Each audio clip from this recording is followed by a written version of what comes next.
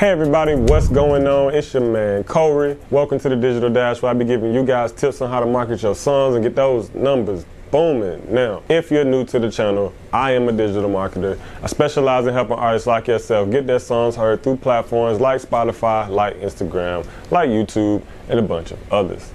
Now, what I want to get into today, guys, is a simple release strategy that you can apply to your own single releases, your video releases, your album releases, whatever. I've just realized that a lot of you guys have trouble planning out what you should do once the song is actually out, as far as marketing and promoting and how you can get it out there. So I just decided to put a little something together to help you guys get started in the right direction. But before we get into all of that, come follow me on Instagram. I'll make sure to put my @ name on the screen. Come talk to me, come engage with me, come give me some video ideas, all of that. Now, with that being said, let's get right into it.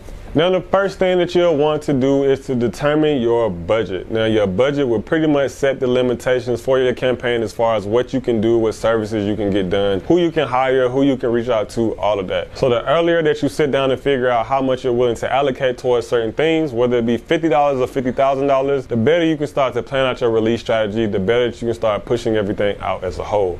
Now, the second thing that you'll want to do is to figure out what platforms are you going to work and promote and market yourself on. Are you going to work Facebook? Are you going to work YouTube? Are you going to work Instagram, Spotify, Apple Music, Tidal, whatever? Sit down, figure it out, and compare it to the budget that you have to make sure that you have the resources to work all of these platforms. But the quicker you pick a platform and commit to it, the easier it'll be as far as planning out what you need to do to make sure that certain things move and go on that platform. So pick the ones that you want. I always recommend picking at least 2 to 3. If you have a bigger budget and have the time to make the stuff for it, which we'll go into later, then maybe you can go with more platforms like 5 to 7, but at least pick a couple to start with in the beginning. And the next thing that you'll want to do is to find promo channels and pages for each of the platforms that you decided to promote your project or your song on. For example, with Instagram, you may want to find some viral content pages or some pages that talk about music. With YouTube, you may want to find some upload channels or some YouTubers that do reaction videos, just different channels of promotion within your niche that target your target audience that you can reach out to promote your music. Now, you'll want to sit down, build out this list of contacts, start reaching out at least a couple of days in advance to see what are the conditions and the criteria for submitting things, and then adding it to the schedule, to the release schedule, to see what you'll need to do as you move forward. Now, the next thing that you'll want to do is to create content for each of these platforms that you've decided to work. Now, you need to make sure that the content is native to that platform, meaning that it naturally fits within the design elements of that platform and everything that usually goes within it. Now, this content can range from anything. It can be lyric videos, animations, music videos, skits, whatever you think of. Like I said, it just needs to fit within the natural elements of that platform. Now, often the content can come down to a numbers thing, meaning the more content that you have to push and promote, the better. You'll definitely want to have, I would say, at least maybe 6 to 10 pieces of content to help push before it comes out, and another 6 to 10 pieces of content to help you push once the project or the song is actually out. But like I said, the number can vary depending on you, your fan base, the platforms you decide to work, the resources that you have,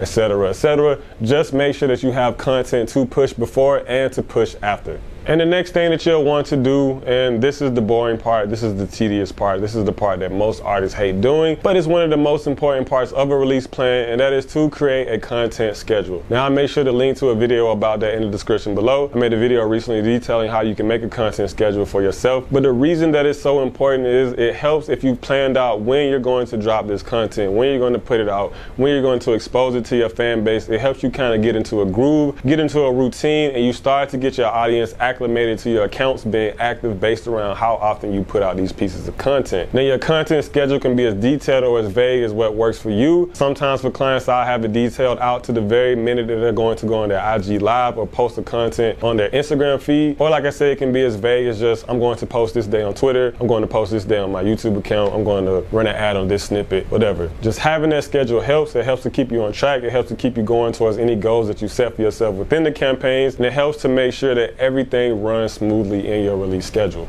And then after that, you'll want to stick to your content schedule. You'll want to stick to that plan. So once you've done all of this pre-planning, then of course the next step is to put out that song, put out that project, put out that video. And then you'll want to stick to your content schedule. You'll want to make sure that you're reaching out to these promotional channels and these promotional pages. You want to make sure that you're putting out the content that you have, and you're engaging with your fans, and you're doing all of the extra necessary steps that comes once the release is actually out. Now, like I said, this is a crew release plan strategy, something to help you get the ball ball rolling, something to help you start planning out for your next release. There are definitely additional steps that can be added in, things that could be taken out, other things that you may want to add, such as reaching out to press or, reaching out to certain influencers or whatever. Like I said, every release plan is different for every artist. I just wanted to give you guys a guideline, something to help you out if you've never done it before. Now, if you've ever actually sat down and taken the time to plan out a release schedule for something you had coming out, I'd love to hear about it in the comment section below. If not, take lessons from those guys that have, or I hope that this video helps you out. Now, as always, guys, if you feel like you learned anything today, please like and share this video. Hit those post notifications as well, as I wouldn't want you guys to miss anything. Once again, my name is KOHREY, and I'll see y'all next time.